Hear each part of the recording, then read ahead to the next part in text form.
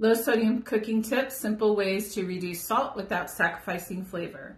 Hello everyone, and today we're tackling an important topic, how to reduce salt in your diet without losing out on flavor. Whether you're managing a health condition or just trying to eat healthier, this video is packed with tips to help you enjoy delicious, low sodium meals. So let's dig in. First up, why reduce sodium? Eating too much salt can lead to high blood pressure, heart disease, and other health issues. Health experts recommend keeping sodium intake low to maintain optimal health, but how much is too much? Most guidelines suggest staying under 2,300 milligrams a day. That's about 1 teaspoon of table salt, and you can find that on the label. Now let's talk about where all this sodium comes from. A big part of our sodium intake is hidden in processed foods and meals eaten out. It's not just about the salt shaker on your table. To keep an eye on sodium, start reading food labels diligently.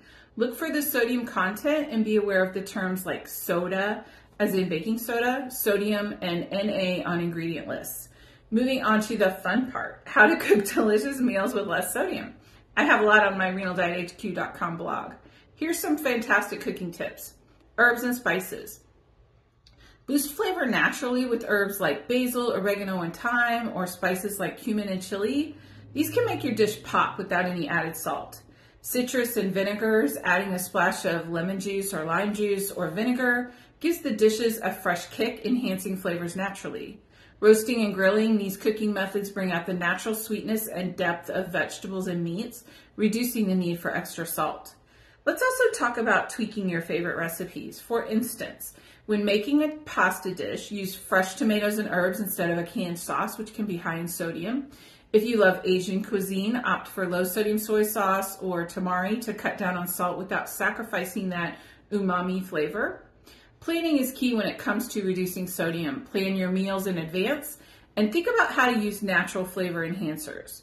Homemade soups, for example, are a great way to control the amount of salt used, and they're often healthier than store-bought versions as far as salt is concerned.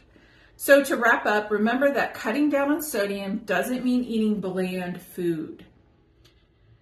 Experiment with different herbs and spices and natural flavor enhancers to find out what works best for you. Be creative and have fun in the kitchen. Thanks for watching. Try out these tips and share your favorite low sodium recipes in the comments below. And I have a ton on renaldiethq.com.